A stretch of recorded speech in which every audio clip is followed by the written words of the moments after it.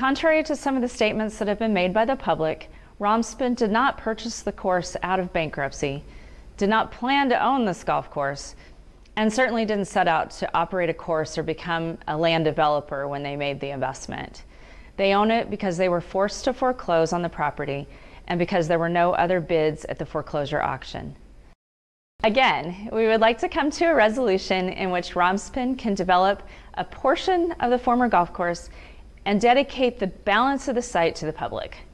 Right now, the property is being used by residents for recreation, despite the fact it is private property and clearly signed no trespassing. Dedication of the 115 acres of land would make it truly a public amenity in perpetuity and a place where the community can recreate and enjoy open space.